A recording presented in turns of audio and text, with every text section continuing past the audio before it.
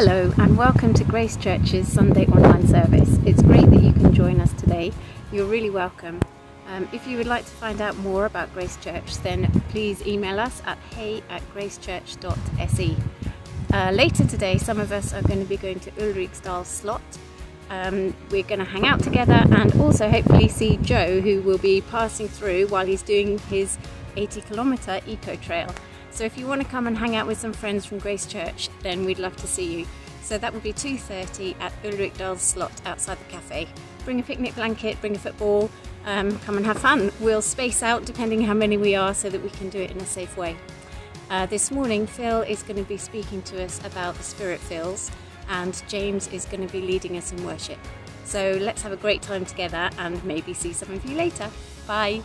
Hello, it's me again. I forgot to say one thing in the welcome video. I wanted just to encourage you to be watching the videos that Phil's been posting in the Grace Church devotional group.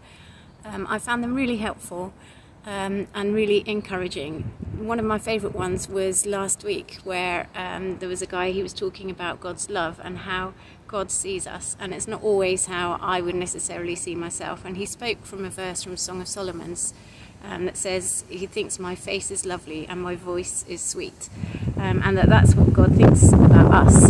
So keep that in mind as you come to him this morning, as we worship God and as we hear his word, that as we come to him, God's delighted because he thinks that our faces are lovely and our voice is sweet. So I'd really encourage you to watch the videos that Phil's been posting. They're really helpful, I think. That's it from me this time. Bye.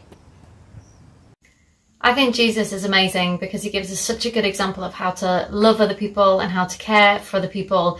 And we see in Philippians 2, even though he was God, he came down and he made us not even equal with us, but he made himself lower and was so servant-hearted.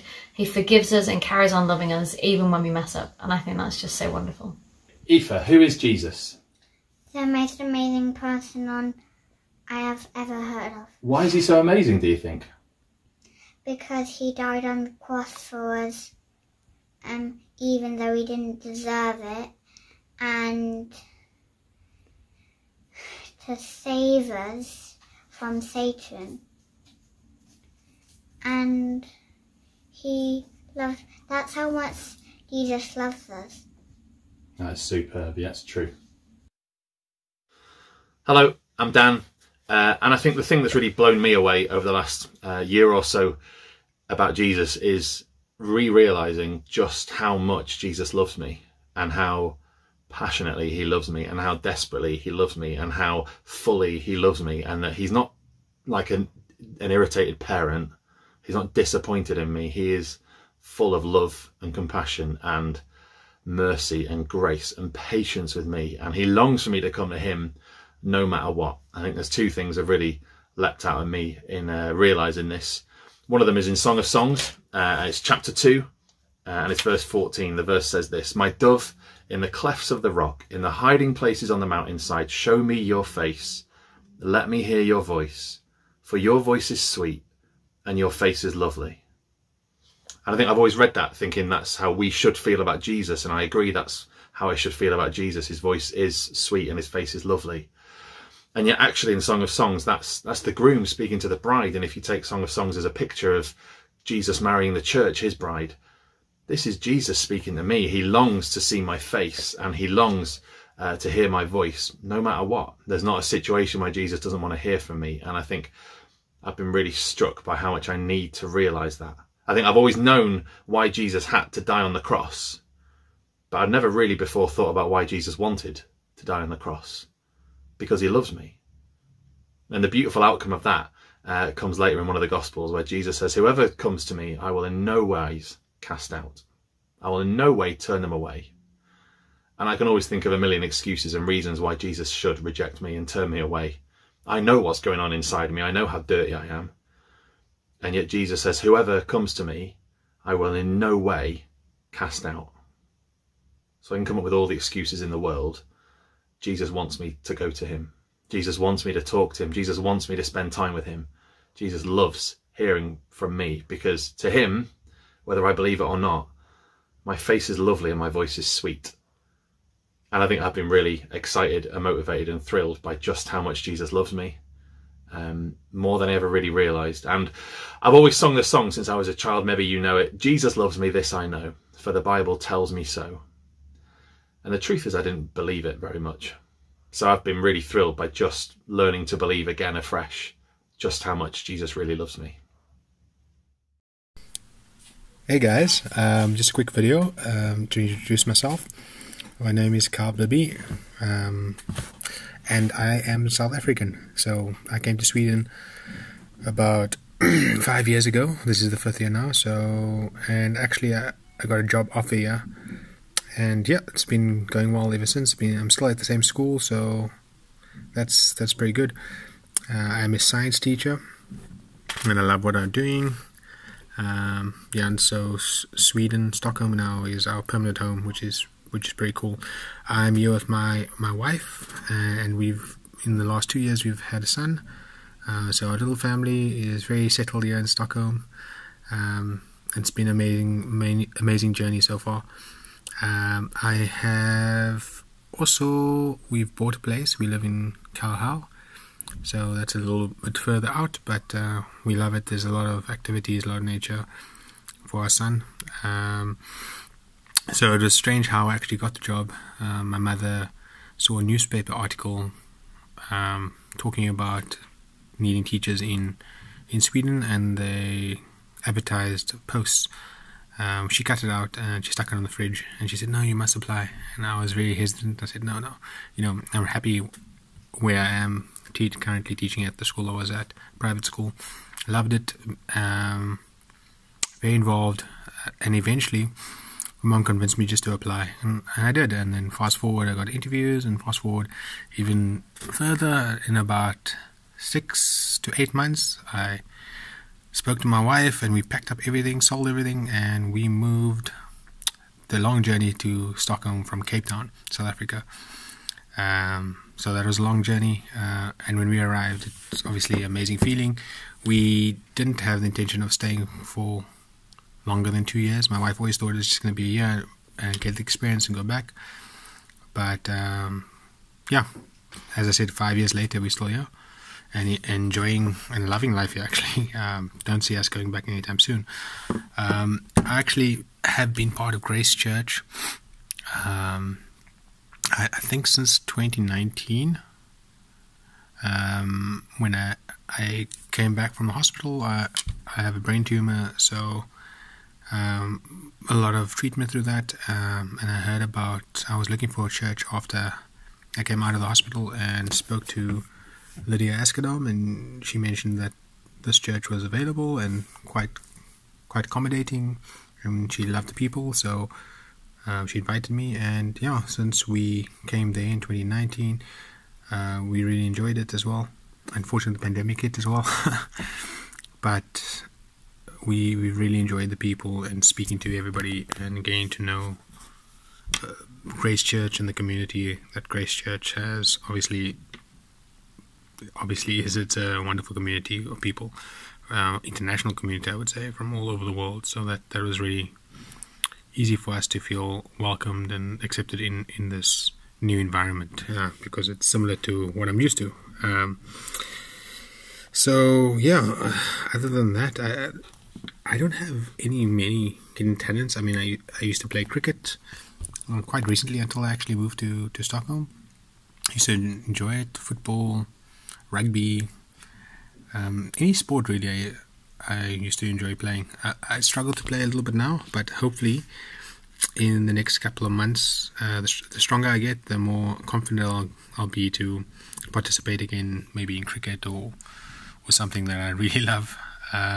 I do like gaming as well. I'm an avid gamer. I enjoy mostly story-driven games, single-player campaigns, but obviously FIFA is something that I enjoy playing. I've got a large collection of games, different consoles. I used to be more into collecting games. Now, with my son, I don't collect that many anymore. I still have a decent amount of games. Yeah, so that's something that you might not know about me. I enjoy art. I used to do art quite a bit when I was a little bit younger, paint pictures, design things, and it goes hand in hand with being a teacher. I used to do a lot of my own drawings and illustrations of things, so that helped. Yeah, we're looking forward to seeing our family this holiday. Yeah, other than that, I don't think there's any more hidden talents unless I hide them so well I don't even remember them myself. But it's been wonderful chatting to you, and I wish you a blessed day. And if you have any questions for me, or you want to get a hold of me, please just contact us on the Grace Church website. And yeah, I would love to meet new people and introduce my wife and my son. Yeah, have a wonderful day. Bye. Well, good morning, Grace Church. I hope you're enjoying this wonderful summer weather we're having.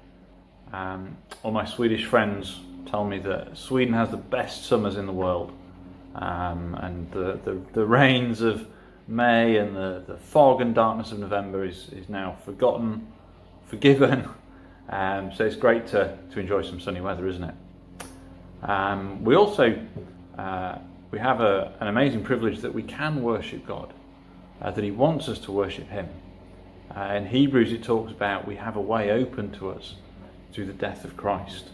I'd like to sing a couple of songs to start with that really pick up on this. First one's really a prayer. Open the eyes of my heart, Lord.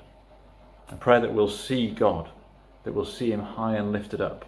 And then the second one really just talks about how we have this amazing privilege.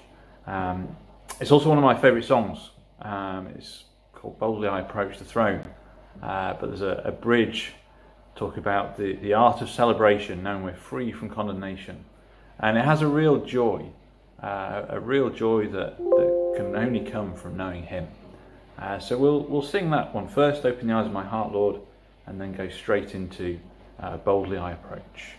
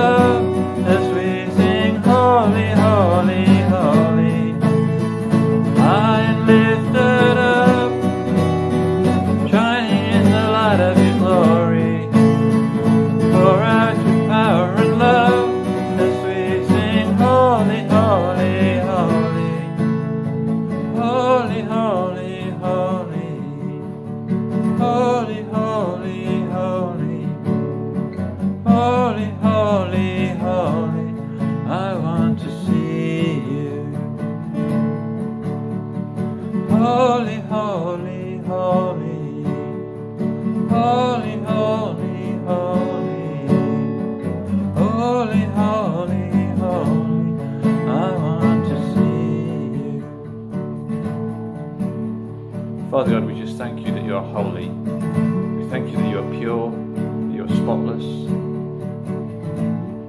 thank you that we can see you, Lord. We thank you that we can have a way to you.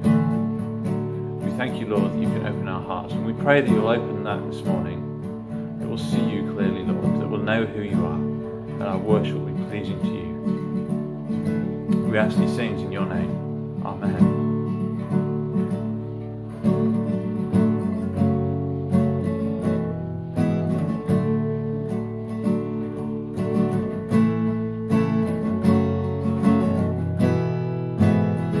By grace alone.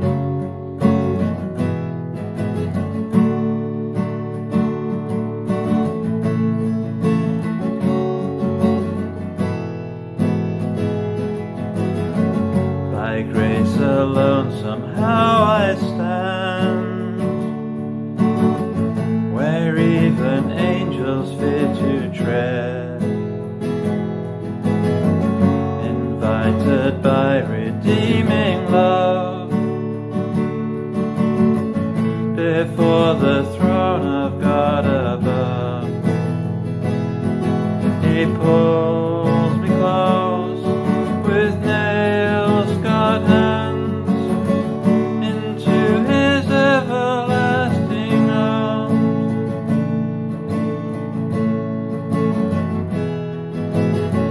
When condemnation grips my heart and Satan tempts me to despair, I hear the voice that scatters fear. The great I am, the Lord is here. Oh, praise the one who fights for me and shields my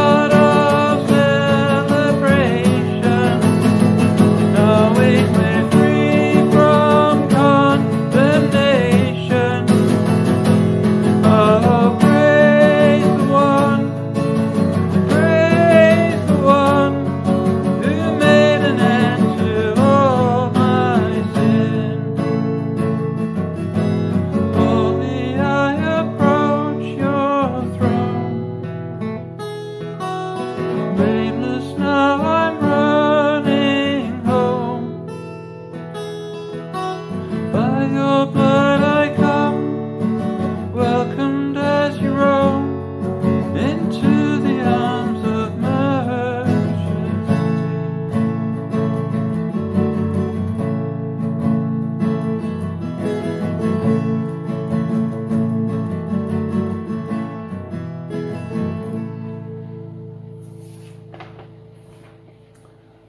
Yeah, that's definitely one of the ones I'm really looking forward to singing in person with everybody. Definitely needs a few hands in the air for that one. We're just going to sing one final song in closing. We're going to sing Behold Our God.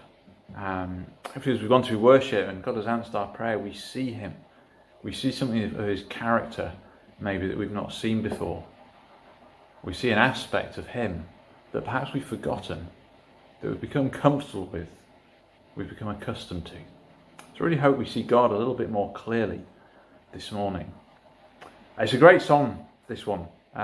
Each verse poses a series of questions, and the answer is the same to all those questions in each verse. So in verse 1, the answer to all the questions is God, who has held the oceans in his hand.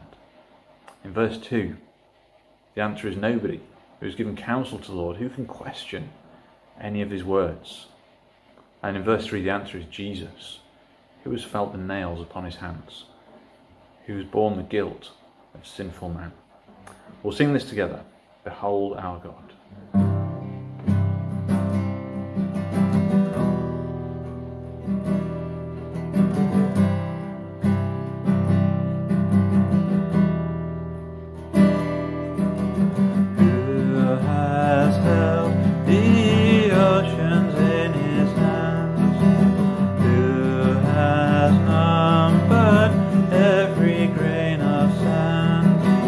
Kings and nations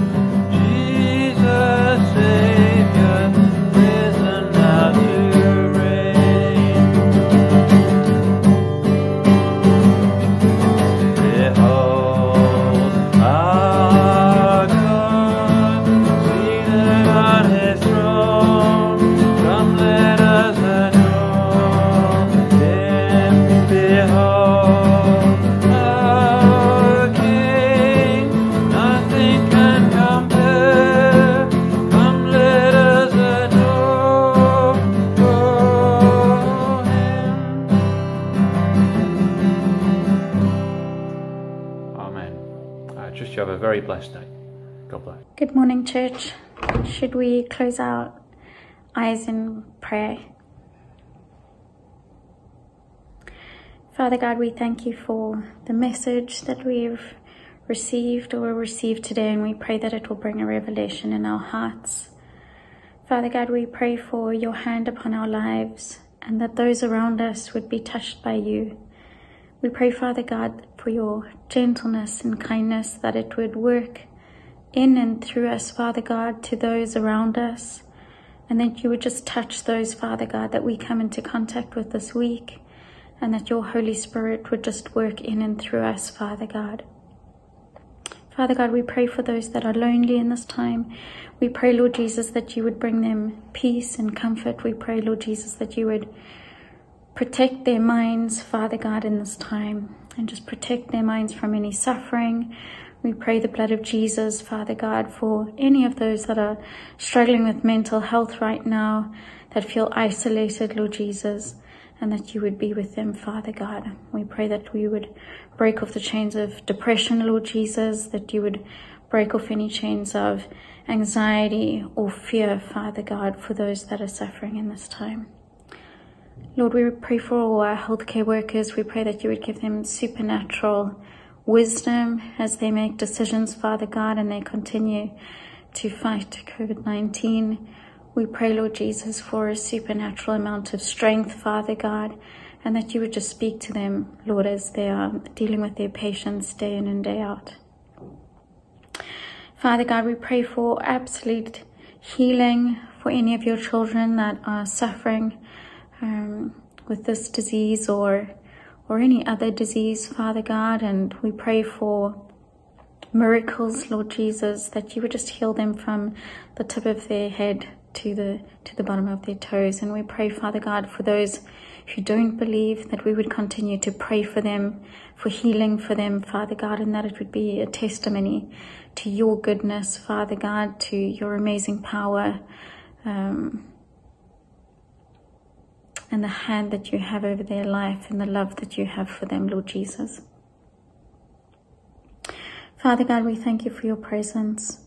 We thank you that you're pure, that you're holy, and that you're almighty. And we pray, Father God, that we don't forget that it doesn't become normal to us, Father God, but rather just build within us a reverence for your omnipresence, for your all-knowing nature, Lord Jesus. We pray that in this week that we would turn our eyes towards you, Lord Jesus, and we pray, Lord, that your face would shine upon us. We pray for a deep supernatural joy. It says in the Bible that our joy comes from you, Father God, and that it's our strength. And so we thank you, Lord Jesus, that daily you fill us with your joy and with your strength. In Jesus' name, amen. Hi church, this is Alex and Mimi. We're going to read the Bible to you. So today we're reading from Ephesians 5. And we start at 1 and then go to 21. So you can start, Alex. All right. Starting in verse 1, it says, "Be imitators of God, therefore, as dearly beloved children, and live a life of love just as Christ loved us and gave himself up for us as a fragrant offering and sacrifice to God. But among you there must be not even a hint of sexual immorality, or of any kind of impurity or of greed, because these are improper of God's holy people. Nor should there be obscenities, foolish talk, or coarse jokes, which are out of place, but rather thanksgiving. For of this you can be sure, no immoral, impure, or greedy person, such as a man as an idolater, has any inheritance in the kingdom of Christ and of God. Let no one deceive you with empty words, for because of such things God's wrath comes on those who are disobedient. Therefore, do not be partners with them. For you were once darkness, but now you are light in the Lord. Live as children of the light. For the fruit of the light consists in all goodness, righteousness, and truth. And find out what pleases the Lord. Have nothing to do with the fruitless deeds of darkness, but rather expose them. For it is shameful even to mention that the disobedient do in secret. But everything exposed by the light becomes visible, for it is light that makes everything visible. This is why it is said, "Wake up, O sleeper, rise from the dead, and Christ will shine on you." Be very careful then how you live, not as unwise, but as wise, making the most of every opportunity, because the days are evil. Therefore, do not be foolish, but understand what the Lord's will is. And do not get drunk on wine, which leads to debauchery. Instead, be filled with the Spirit. Speak to one another with psalms, hymns, and spiritual songs. Sing and make music in your heart to the Lord, always giving thanks to God the Father for everything in the name of our Lord Jesus Christ. Submit to one another out of the reverence of Christ. Good morning and welcome. My name is Phil, and it's my privilege to speak with you this morning. We're looking at a series of the role of the Holy Spirit in our lives. How does God help us? What are the different ways and interactions that we have with the Spirit of God in our everyday life? And today we're looking at this, the topic of the Spirit fills. What do you do if your car needs petrol or diesel? Or, if to update my illustration, the battery needs charging. I guess the same could be said for your phone. What do you do if you want to make a cup of tea or coffee and the kettle is empty? What do you do if you realise you're getting a bit hangry and your body needs some energy? And if you looked at your bank account towards before the 25th of the month, what would you realise? In each case, there is something that is empty that needs filling. A car with petrol, a battery with electricity, a kettle with water, a body with food, and a bank account with money. And in each case, you would know which fuel source fits which vessel. You all know that your car won't go very far when you try and fill it with sandwiches. You don't put water into your bank account, you don't put petrol into your kettle or into your phone. I guess you could plug yourself in, but food would work better. You can tell when something is empty. It doesn't work. It doesn't do what it's supposed to do. And you know what to refill it with. You know where to get the refill from. And you can tell when it is full again. There is money in your account. There is food in your stomach. There is power in your phone or fuel in your car. The kettle boils. Yet many Christians can't tell when they are spiritually empty, and they don't know how to get full, and they can't tell if they are. Something is wrong. Paul's pattern in his letter to the Ephesians, which we're looking at this morning, is helpful. He uses the first half of the letter to explain gospel truths. What has God done? What does it mean? How God in his kindness has saved us, redeemed us, transferred us from death to life, darkness to light, isolation to adoption. The second half of the letter is gospel application. What does it mean to put these things into practice in your church, in your family, in your work, in your marriage? How does it change how you talk, how you work, how you love, how you live?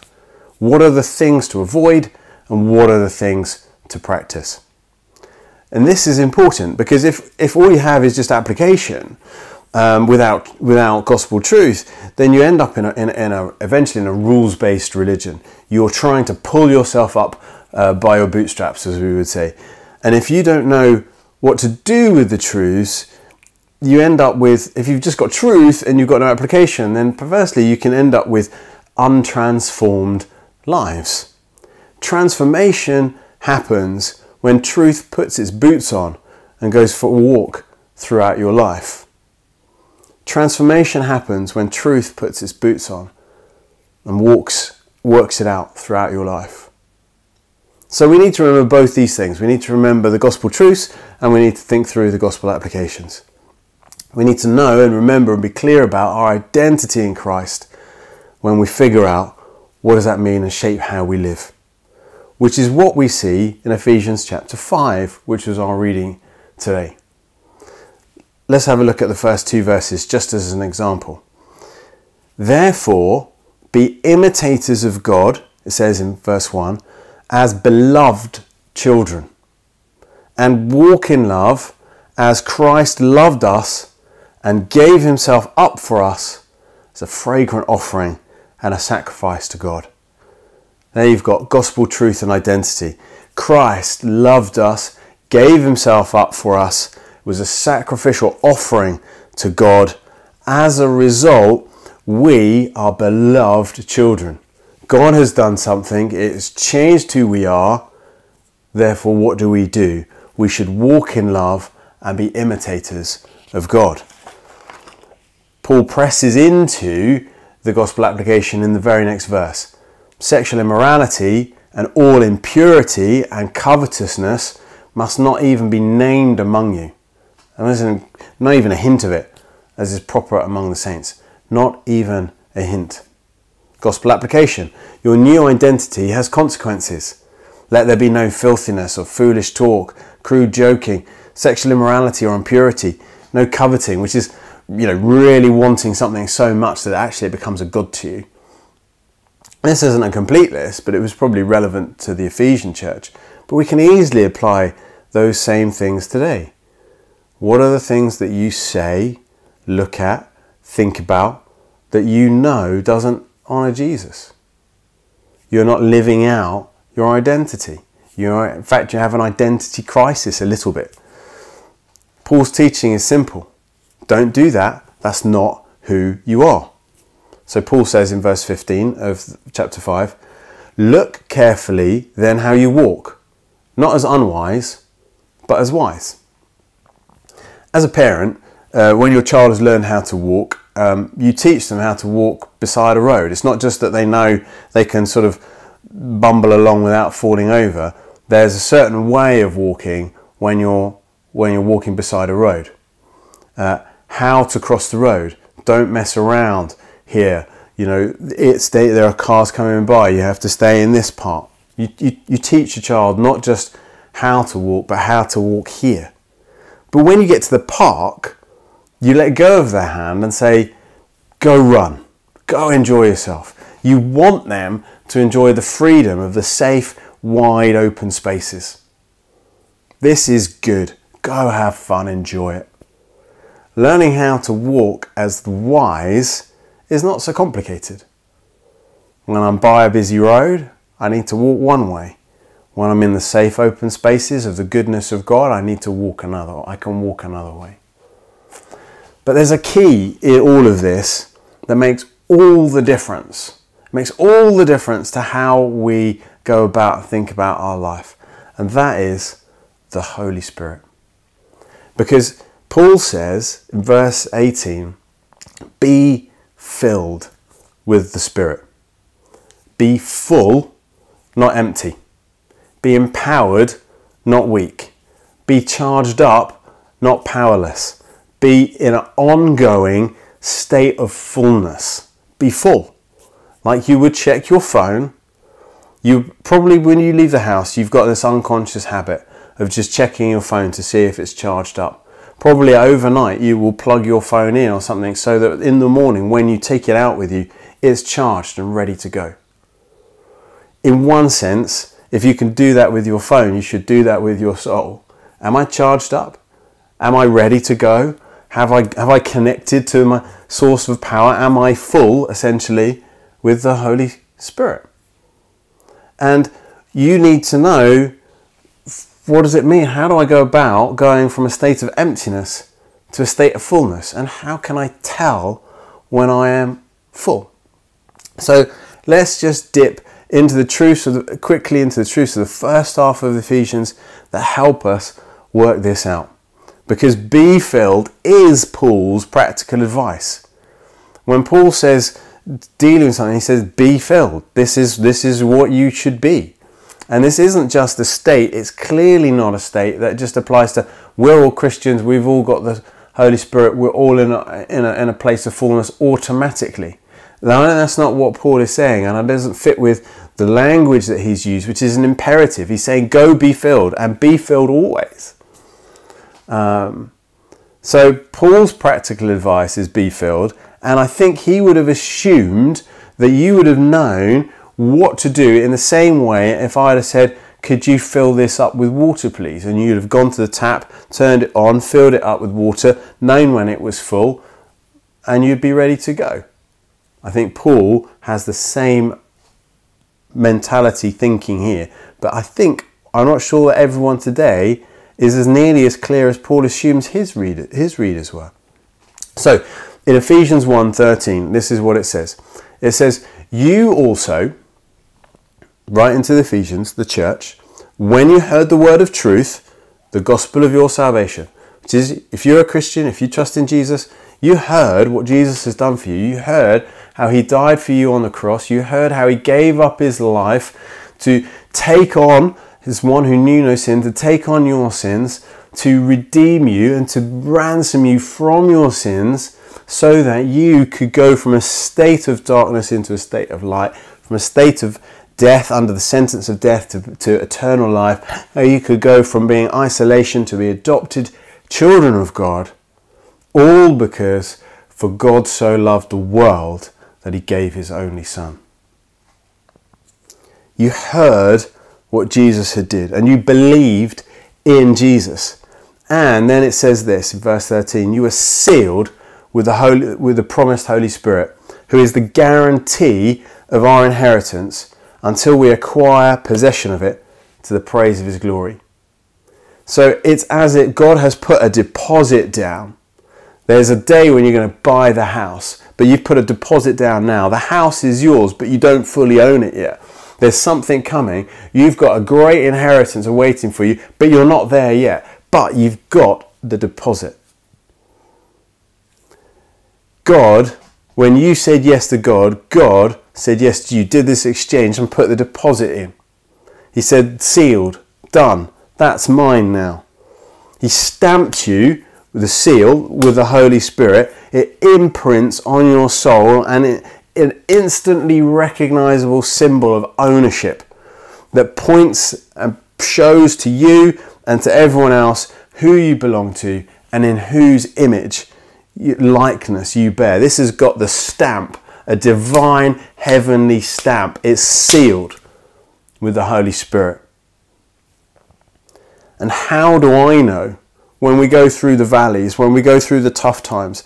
How do we go when we go through the struggles, when we go through the moments where your world is rocked by something, or when you're just feeling like you're in a wilderness or a desert where life is just a grind and hard? How do we know that God will be good to his word? How do we know 2,000 years separated from the time of Jesus, that God will have come back, where God will restore the world, that God will resurrect us from the dead, that there will be a new heavens and a new earth, that all his promises will come true? How do we know? Because we've got a guarantee, because we have the Spirit. Which is exactly what Paul says in Ephesians 3, verse 16 to 20. He says this, he says, according to the riches, Paul prays, he says, for this reason I bow my knees before the Father, from whom every family in heaven and on earth is named, that according to the riches of his glory, he may grant you to be strengthened with power through his Spirit in your inner being. Do you have power in your inner being? If you do, if you need it, it comes from, if you haven't and you need it, it comes from the Holy Spirit. So that Christ may dwell in your hearts. So Christ will dwell in your hearts through faith, that you, being rooted and grounded in love, may have strength to comprehend with all the saints what is the breadth and length and height and depth, and to know the love of Christ that surpasses knowledge, that you may be filled with all the fullness of God. Now to him who is able to do far more abundantly than all that we ask or think, according to the power at work in us. What's that power at work in us? It's the Holy Spirit. To him be glory in the church and in Christ Jesus through all generations, forever and ever. Amen. The Spirit will work on you from the inside out to know Christ and his love, and so that you may be filled with the fullness. I mean, it's now God is full of love, and Paul is saying, be filled, be full of his love.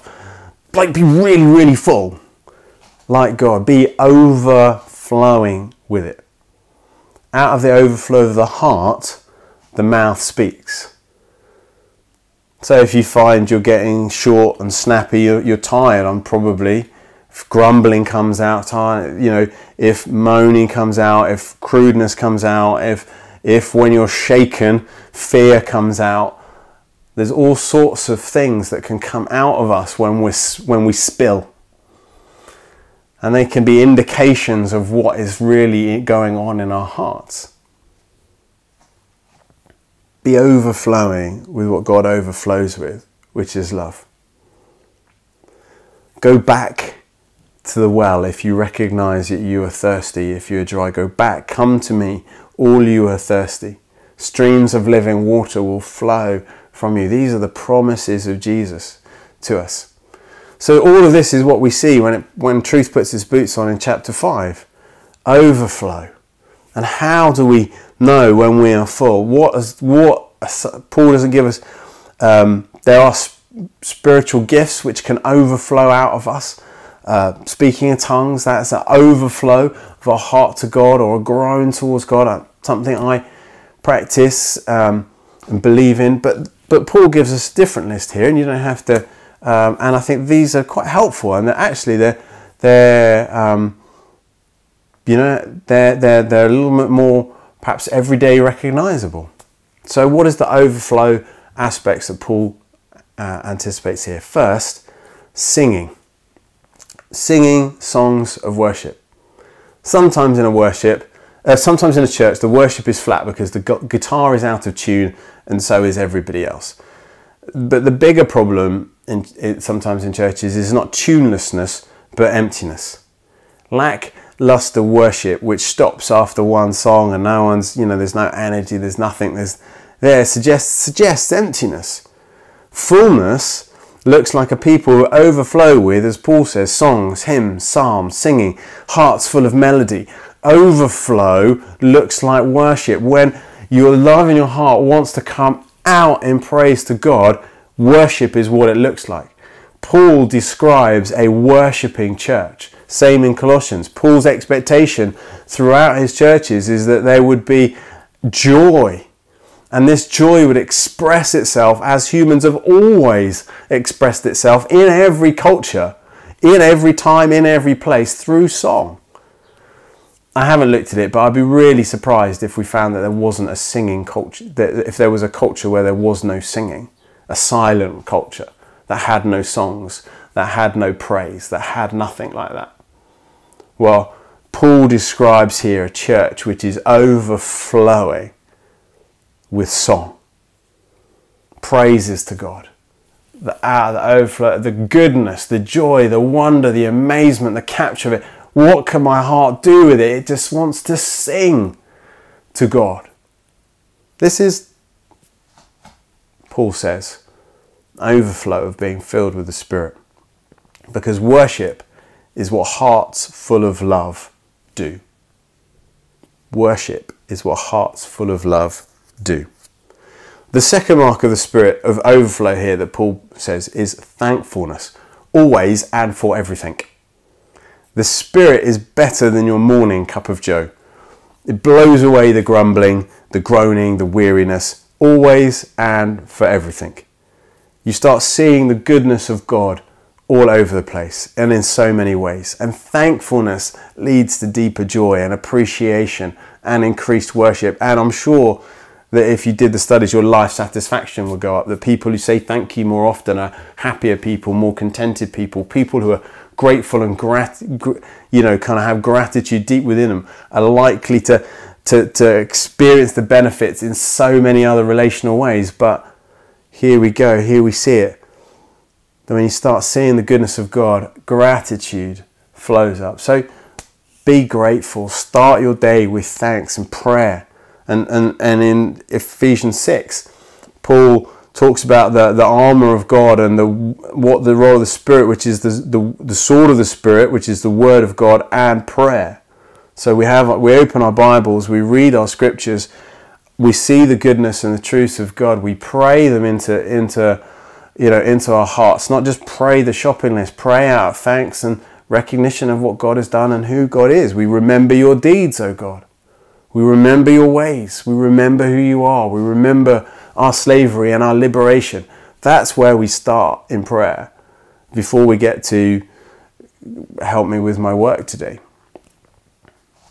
And the final thing that Paul mentions is submitting to one another out of reverence for Christ. As I have said time and time again, the two great things that we need to focus on in our lives is to love God with all of our hearts, worship, thankfulness, love God with all of your heart, mind, soul and strength. Do that. Secondly, focus on that. Make sure that in your life, in the rhythm of your life, there is a space for loving God with all of your heart. Upward, we look up. There is also a space for looking in. Letting gratitude change me from the inside out. And there's looking out, looking to others, loving the family of God, the people of God, and then loving those outside of the church, loving the lost. So we love people, we love God, and we love people. And the Spirit produces love in your heart for God's people, to serve them and to help them and to love all of God's children and to seek to bring the good news of the gospel of Jesus Christ to those who don't know and to bring them in. One of the overflows of love out of the work of the Spirit is that we are empowered. The Spirit sends us. The Spirit empowers us to tell others. And so if you find that your evangelism is, if your desire to tell people about Jesus is weak, and if you feel like it's ineffective, and you feel like your heart is dry, and you feel like your worship is flat, and you feel like all of these things, the answer to all of them is one and the same. Be filled with the Spirit. Be filled with the Spirit. Because together, Paul says in chapter 2 of Ephesians, we are being built together as a church. We're being built together into a dwelling place for God by the Spirit, a holy temple in the Lord. So how do we know? So these are some markers. How do I know that I'm being full of the Spirit? Well, I want to worship. How do I know that the Spirit is filling me up? Because I want to pray. I want to thank Him. I've got so many things to say thank you to God. And once I start counting my blessings, they flow and they flow and they flow. How do I know that the Spirit's at work in me? I feel prompted to serve, and I'm not just thinking about myself and my day and my agenda. I'm happy and willing and looking for opportunities to serve. I'm putting myself in places where I can be involved and be where the action is. I'm looking for all of those things. I'm putting myself in a place where God can use me. I'm wanting to move out from being self-centered to other-centered, being shifted upward, inward and outward. I'm seeing the changes. These are some of the overflows. These are some of the markers to tell. But how does it happen in the first place? Well, Jesus said, ask. He said, ask. If he said, you useless fathers, if your child asks for bread and you know how to give it to him, you give bread instead of a scorpion or a stone, how much more will your Father in heaven not give the Holy Spirit to those who ask? So it's as simple as that. It's ask. One way of helping one another is, if you're praying with others, is to ask them to pray for you, to pray with you, to pray with you in the asking, to kind of come alongside, to lay on hands and pray for a refilling of the Holy Spirit, which is this is not a charismatic thing. This is a Christian thing. This is what it means to be Christian, life in the fullness of the Spirit. Paul is describing something here that is standard for everyone, everywhere, all the time. Be filled with the Spirit. Live this life, because that is who you are. So brothers and sisters, if you're dry, ask and the Spirit will come. Let it overflow in worship and in thankfulness and in service, and love God and love people. And as we do that, we will find the help and the strength and the power that we need. The Spirit fills.